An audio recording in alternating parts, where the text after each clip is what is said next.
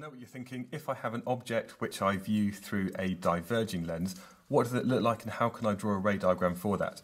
Well, basically what we have is, as you look at something through one of these lenses, what we see is that the image is actually a lot smaller. So this is how we construct it. Now, in the same way as we do the rays of light for a converging lens, for a diverging lens, just shown with these arrows kind of going in like this, and you can also sometimes see it where there's actually a lens drawn at the middle. The ray of light, or if we consider a ray of light that comes from the top of the object, it just comes from the object through the centre of the lens and keeps going in a straight line. So that's our first ray. So all pretty straightforward there. I guess I probably should have put at some point the focal point.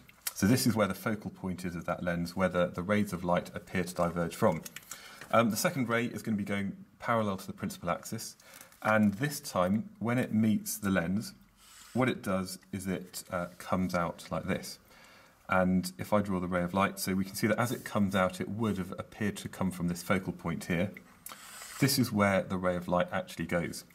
Now, again, if you're looking at it from this side, these two rays of light appear to be diverging.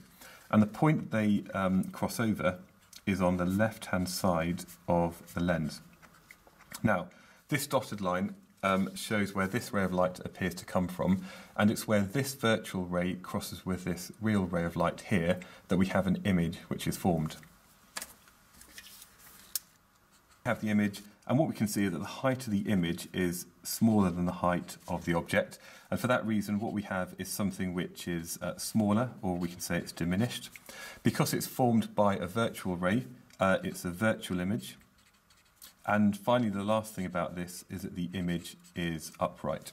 So that's what happens when you look at something through one of these lenses. What we see is an image which is smaller, it's upright, and it's virtual, which means you can't really sort of touch it.